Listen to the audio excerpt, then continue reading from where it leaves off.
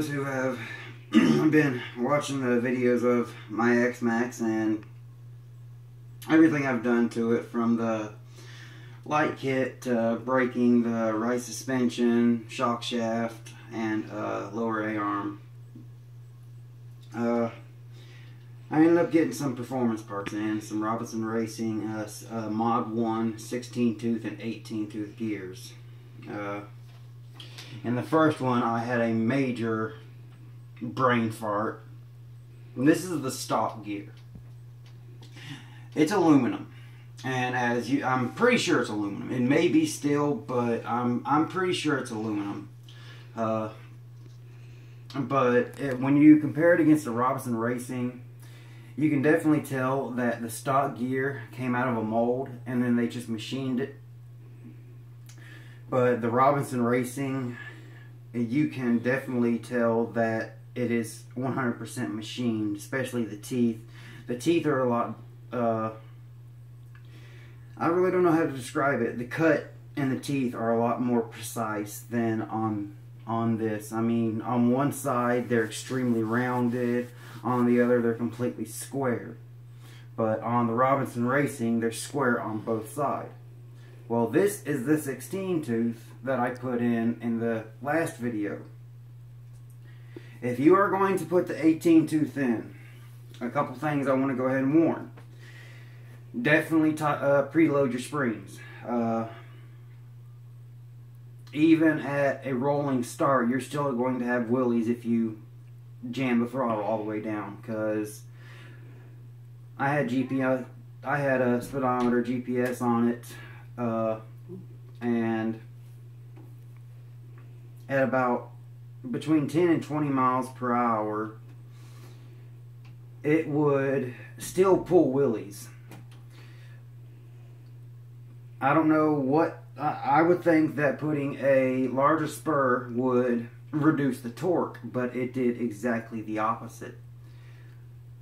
More power is available. Basically what traxxas advertised on the box, in the videos and everything, if you put an 18 tooth spur and a 2028 Castle fan over your motor, the highest temperature I saw was 124, and I was outside. What's the temperature? About 50? Look on your phone real quick, just so I can give them an ambient air temperature. 50 degrees? Okay, so 50 degrees, the highest temperature I saw was 123. And you have to remember, with a brushless motor, if you were to take it apart, you have a rotor in the center, which has the magnets on it. It's completely backwards of a brush motor.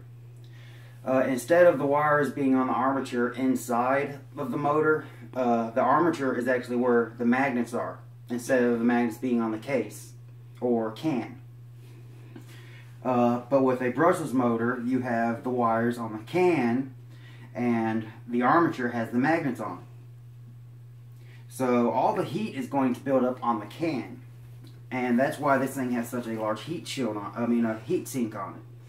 If you put the Castle 2028 fan on it, it's going to pull all that excess heat away. I will admit the stock fans aren't the greatest. I'm upgrading mine to some fans that run at 14,000 RPM. They're just 30 by 30 millimeter fans, 7.5 millimeters tall. But this thing has become everything I wanted and more. At top speed, I have trouble controlling it on asphalt. I don't have many places in my particular area. I live in a pretty big housing complex with cookie cutter houses, so I don't have a lot of room, so I was just running it up and down the straightaways in my complex. There was no controlling it once it got up to top speed. It was just, but the extra power that it gave was insane. I can't put it into words unless you do it yourself. That's how much extra power. It makes it quieter.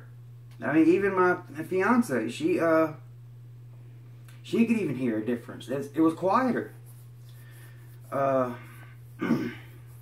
Like I said, the temperature, highest I saw for about 15 to 20 minutes of bashing.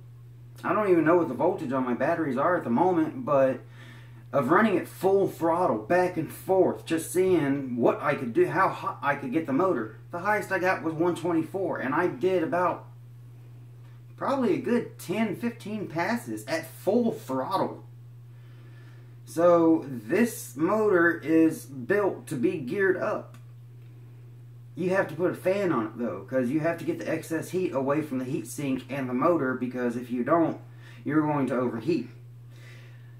I know I have a fan coming tomorrow that I'm going to put over the ESC. I'm getting altogether 4 14,000 RPM fans, 2 to put next to the ESC to get all the heat away from it, and 2 to put in the Castle 2028 shroud to get all the extra heat away from it, because we all know with electricity, especially when you gear something up, your biggest enemy is heat. But I know brushless motors are rated at about 180 degrees. And this is a 1600 kV motor. But you wouldn't need to go above 18 tooth. Going above 18 tooth would make this thing uncontrollable. It is that fast. And I am not joking. I will put up a video now that I've done the 18 tooth swap. It's not hard at all. There's 4 bolts on the bottom that holds the whole motor in place. You undo those. You place the pins in the eyes, the letter I, because it's an 1854 setup. I'm eventually going to go to an 1848 setup and see. I mean, that's going to make it even faster. That's going to reduce the spur by 6 teeth. And then I might go back to the 16 tooth. I don't know. I'm going to see. As things progress, I'm going to see. But honestly, 18 tooth, 1854 on 6S, this is more than what traxxas. I mean, a lot of people have been bashing, saying, oh, I'm not going to get an X-MAXX for this reason, this reason, this reason, this reason. I haven't had a single problem with my X-MAXX. Not one. Except I ran it into a tree. I went through a narrow passageway. There were trees on both sides. I was coming back. I don't like TSM. I will say that. The TSM was on. It went a little sideways. It corrected itself and it went into a tree. Braking. A lot of people are talking about the shock shafts. Well, the shock shafts are pretty meaty, but if it gets hit hard enough, anything is going to break. And you have to remember, these are carbon steel shafts that are chrome coated. So, carbon steel is going to break because it's a very hard steel. It's not meant to bend, it's meant to break. But if you call traxxas, especially within the first, usually about 3 months of having your vehicle, if something goes wrong, they'll send you the parts out for free. Yes, it's UPS Mail Innovations, and you don't get a tracking update for about 60 hours. But I had my parts within 5 days. So, just, it absolutely turns into a rocket. Not only acceleration, I mean, I scuffed the hell out of my body because it flipped. I'm having to learn how to drive it because there's so much more power. And I'll just get into the actual insides. Let me see the camera so I can show. You can't see the gear because it's covered by the spur cover. But under here is the 18 tooth with a 54 spur. But then down in here where that plastic is, where those 4 bolts are, it reduces, and that's where the gear goes to the drive shaft. So it's sort of like a double reduction drive. As you can see, here's the Castle motor. I mean, yeah, it's warm. but not too hot to touch. I mean, I'm putting my finger right up against the heatsink. It moves plenty of air. The Castle fan, you don't even need to use zip ties. Just press it down in place or slide it in from the back when you put the 18, because when you put the 18 on, it slides it all the way over to the well, in America, the passenger side, but the right side of the vehicle. My plugs, I changed to XT60 because that's my plug of choice. I haven't had a single problem with those. And yes, they do look like shit, I know that, but they work. And that's all that matters to me, because I'm putting a cover on this and nobody's going to see this. And here's my Futaba. The only problem I did have was it was so damn fast that my two front LEDs, those two right there, it was so fast that it broke those two loose, and I am not lying. You can ask my fiance, she saw it. But just to show you that it does have there's 16. There's the stock 15. So, and anybody who saw my last videos, the only other gear I had was an 18. So that's what's in there right now. As you can see, I am scuffed up. When I first got my my shock towers are a little scuffed up. When I first got it, I was just testing the spur gear and seeing it definitely needs to be tightened when you first get it. Differentials need to be filled. It says 10,000 weight in the front, 30,000 in the rear, but I put 50,000 all the way around because it sort of gives it positive traction, but at the same time, you get plenty of, it still turns on a dime. You can see how much my springs are preloaded. I mean, the rear ones are preloaded almost all the way. The front ones, I'm trying to leave a little damp, so when it goes over bumps, it can take them without possibly snapping a shaft. I mean, these shafts are pretty damn thick. I would say 5mm shafts. But I was amazed. And like I said, I'm running 6S in this. That's all I'm going to run in this. I don't see a point of running 4S, because hell, if I wanted to go slower, I'll re-gear it and just put the 15 back in. But that's a little update to the entire review of how my X-MAXX is going, how an X-MAXX is going. A lot of people complain about their shocks leaking. There's a tiny bit, but it's not an amount that would drain your shocks. It's just enough to keep the shock shaft lubricated. So people who say, oh wow, I bought this truck for $900, $800, whatever, I got it for $900 because hell, I had to buy it in Alabama because that was the only damn place that had one. I live in Georgia.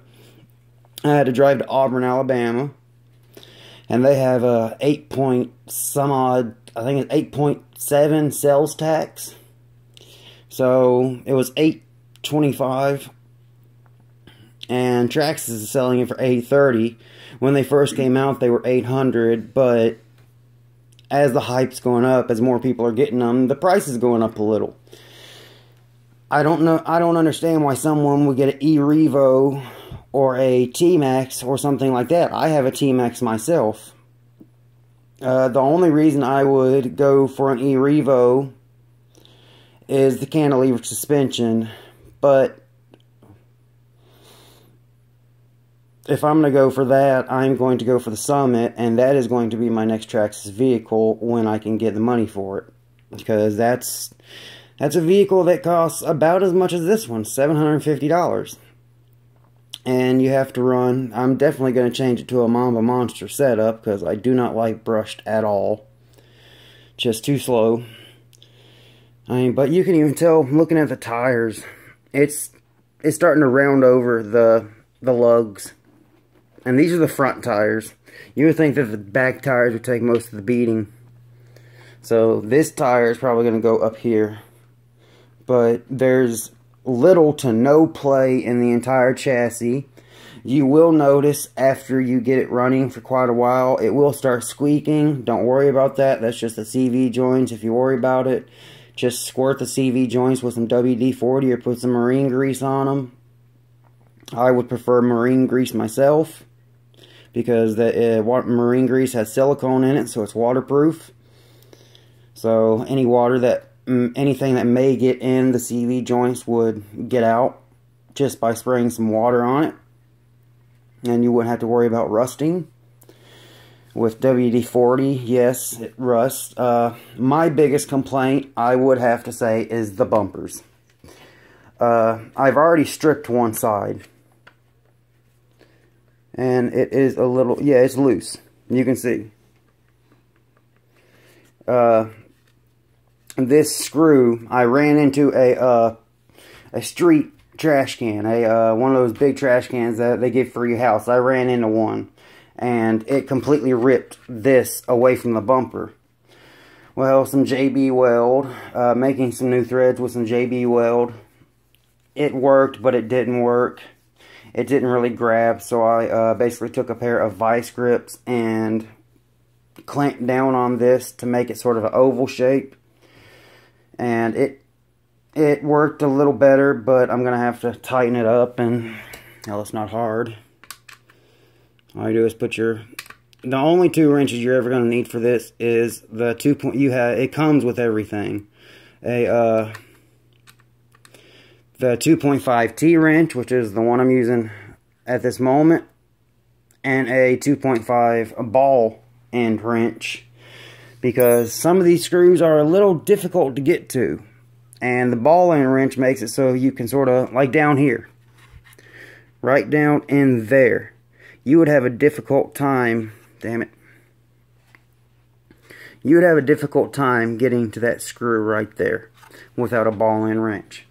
And then it does come with a 2mm wrench, and all that is used for are these screws right here that hold in the shafts. But damn, I don't see why they didn't gear this thing with 18 teeth from the fat. Probably to keep it slow, because it's easily doing 60 mile an hour now, at least 50. Because I've seen other people, and I didn't keep the GPS on long enough because I haven't got complete control of it at top speed yet.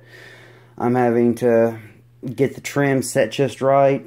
And the reason I know the temperature and everything exactly, I'm using the transmitter that came with my X-MAXX. And it has the traxxas link module already in it.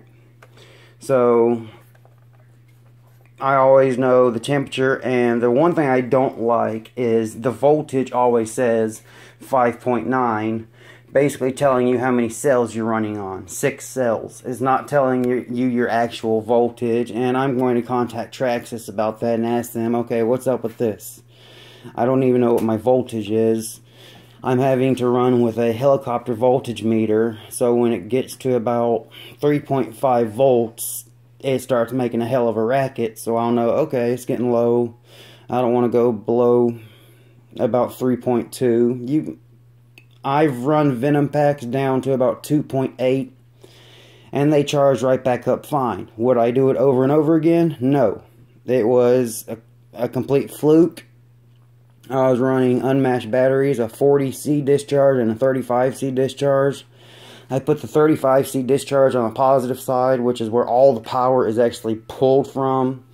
And if you're going to do unmatched batteries, you definitely want to put the lower discharge on the side that has the 2 black, because all the power is mainly being pulled from this battery. I mean, it's being pulled from both, but most is being pulled from this battery. But at this time, I'm running dual 7500 milliamp hour 30C, so 225 amp. This thing has the ESCs rated for continuous 80 amp and peak of 300, and my batteries can peak out at On it says continuous discharge 30C 225 amps, max burst rating 50C 375 amps. So more than enough amps to get this thing up and hauling ass. And the thing that really, I saw videos of people that put 18 gear spurs on this. 18 gear pinions. And while it was rolling, they would give it gas and it would do a wheelie. And I was like, okay, that can't be possible. That's the opposite of what gearing would do. But this motor has so much power. I do know it is a Chinese, from what I've heard, from what I've read, basically Traxxas and Castle had a falling out over this vehicle because Castle wanted to put the 2028 system in it. But Castle didn't want to drop their price. So if you would have got this with the Castle system, you'd be paying $1,200. So they went with this. That's why in time I am going to change out the stock ESC for the Castle XLX. And once Kershaw Designs starts shipping out their 2028 motor bracket, I'm going to get that and the 2028 motor, because that you can set to 3548 and that would just be fucking ridiculous, especially running on 8S.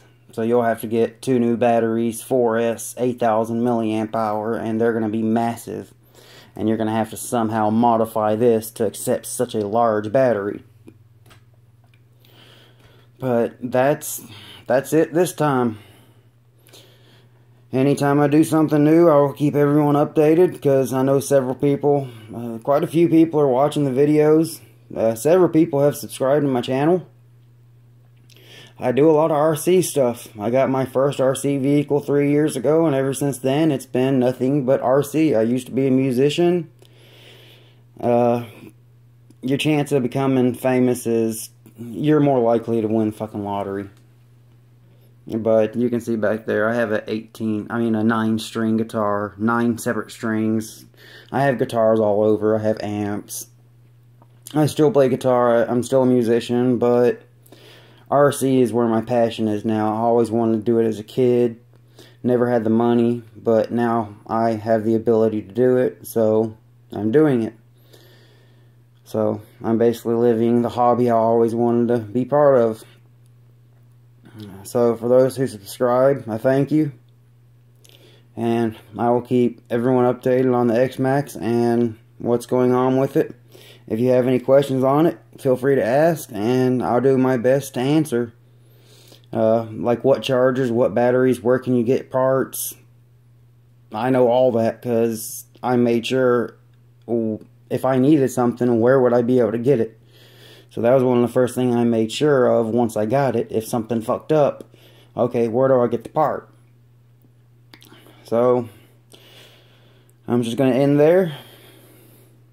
Oh, wait, I'm just going to... As you can see, the heat sink is still on there.